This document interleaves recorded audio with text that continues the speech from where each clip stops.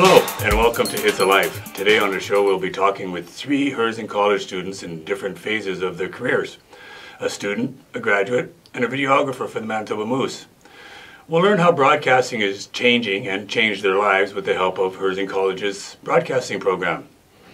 Andrew Marsh is a brilliant 19-year-old who is just finishing his broadcasting and media communications program at Herzing College. His passion for images has established him as a leading stills photographer, and now as a rising videographer sensation. Welcome to the show, Andrew. Hey. Hey, so why the switch From stills to video? honestly, I wasn't sure I was ever going to college. Life events kind of just led me to college, and when I started doing video work here, which I wasn't sure was ever going to be a thing for me, I just fell in love with it, and I continued with it. Oh, cool. So Herzing has kind of give you some inroads, and so how do you feel like Herzing is helping you establish those goals? I've learned a lot. I've already known a lot about cameras because of the amount of work I've done outside of college, but in terms of all videography, that's a whole new ballgame for me, and Austin has taught me so much. Austin, our instructor, has taught me so much, and Bev has taught me so much, and I really feel like I can thrive with what I've learned. Well, I got a chance to see the music video that you produced and shot, and I mean, tell you, it was outstanding. Can you tell me a little how you were able to create that video? Sure. In any particular aspect? Well, I mean, there's the one scene there where there's 2 people, the same person, sitting next to each other on the steps. Okay. For that scene, I just gathered a few of my friends together. The video itself, the song it's I guess kind of depressing, and I took the aspect of grief, and in that particular scene I wanted to represent the memories of a person. So I had one friend who was the grieving person, and I had my other friend who was the memory or the ghost off to the other side, and I just layered the 2 videos together in my video editing and just lowered the opacity on the one and kept the other one full, and it just gave that ghostly effect. Well, you certainly achieved that. Now there's a special story in that message. Can you tell me about that? Or? Yeah. Oh, wow. So last year my brother passed away, and the song Autumn Leaves is a huge reminder of him for me. And so I took that song and I threw myself into it and my experiences with grief, and everything that you see in that music video is exactly what I went through. And I just grabbed my friends and I threw them into it. Well, good for you, because I know what it's like losing a brother. I've lost a brother a few years ago, and that was one of the things that really compelled me in your video, and you did an outstanding job. Thank you. Thank you, Andrew, for not only sharing a part of your life with us, but sharing some of your achievements and your goals. It was a real pleasure to have you on the show today, and I look forward to seeing more and more from you. Thank you, Joseph. Our next guest is a recent graduate of the Broadcasting and Media Communications program. You might know him from his popular YouTube channel, Murdo She Wrote. Murdo Kabunko is best known for his quirky skits and his outstanding special effects. Welcome to the show, Murdo. Thank you for having me.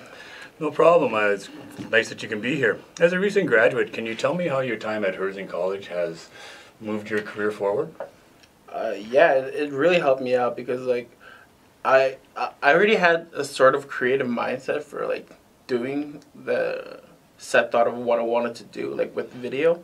So coming here helped me learning how to do script writing, and it just made my mind more creative and everything more planned out than everything being all over the place. And every time I used to make videos, I would just wing it, I was like, oh, maybe I'll just do this scene, I'll just do this. But then when I came here, I had everything planned out with my writing, with the script, so I knew what to say.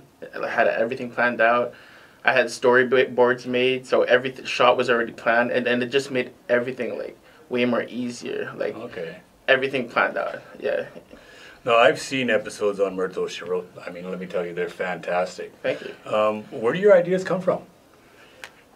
Just straight observation. Like even like when I'm just out and about, I'll see someone like talking by vending machine or something. I'm like, I can make a skit out of that. Like something funny. I can make a scenario out of that where it's like, even a conversation would just be like something where it's like you take something from the normal and then something outrageous happens. You know, it's like, but it's sort of like borderline where it would happen kind of thing. So that's why I'm like, yeah, I think that'd be a funny thing. You know.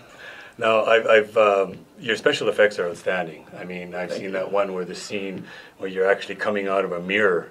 How did you do that?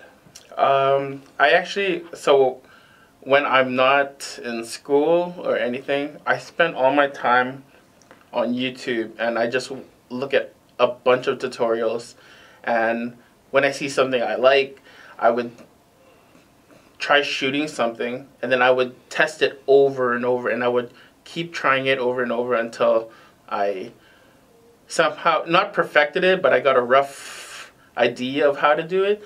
And then at first when I did it, I was like, oh yeah, that looks really good. And then later on, I'm like really harsh on myself. I'm like, oh no, I got to do it again. I got to do it again, you know.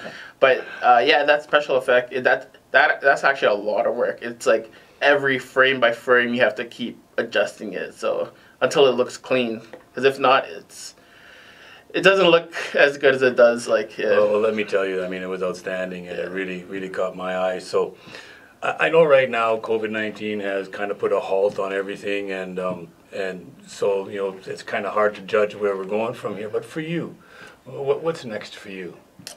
Yeah, probably put a pause on like my destination or where I want to go, but where I want to go after Herzing is like I want to continue in video editing or even script writing. I don't mind doing the script writing work, but video editing is like my passion. Like I'm not really into, like I like shooting stuff as well, but I'm more into the video editing. Like if someone gave me their vision of how they wanted something edited, I could probably like get it down to what they want in every detail, because of just how much time I invested on myself on trying to learn how to edit and stuff. It just, yeah, like I'm a nerd for this. Like I love it. I love it. Well, you're very good at it, and I want to thank you so much for coming down and sharing your experiences with us. And I'm sure we'll be seeing a lot more of Myrtle and Myrtle she wrote in the future. For sure. Yeah, good luck to you in the future. Thank you, you too. Yeah, for sure.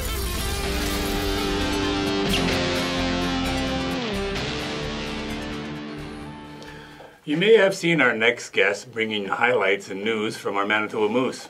Austin Saragusa is the hockey club's videographer and Herzing College alumni. Graduating in 2016 from the then radio and television broadcasting program, his path took him through CJOB Radio, Global News, and now with the Manitoba Moose. Welcome to the show, Austin. Thanks, Joseph. Thanks for having me. That was a very impressive resume. How did it all unfold for you after graduation? Yeah, well, I guess my start actually started before I even graduated. Just a couple of months into the program, I was fortunate enough to get a job at CJOB on the street team in promotions. So, you know, our instructor Bev always told us to get our foot in the door no matter where we can. So that's what I wanted to do, just start wherever I could. And from there, I was fortunate enough to get a job as an anchor and a producer, and then from there, just went on to Global News and now the Manitoba Moose. So it's a dream job, and I'm very fortunate to have my start at CJOB. Yeah, now with the Manitoba Moose, how did Herzing College play a role in the work that you do now?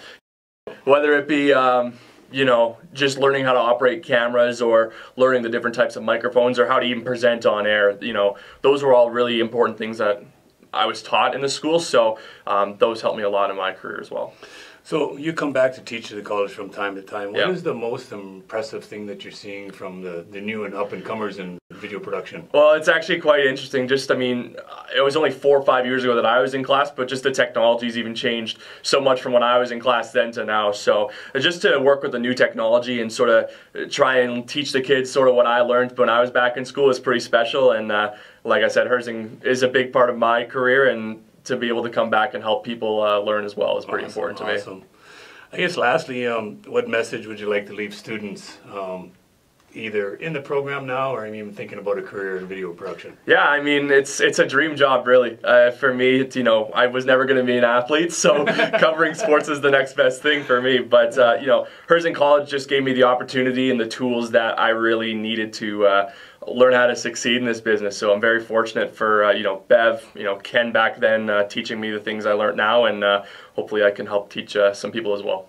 Well, thanks a lot, Austin. You've certainly been an asset around here. Thank you. Thank you for joining us, and thank you at home for joining us. That's all the time we have this week. Join us again on It's a Life.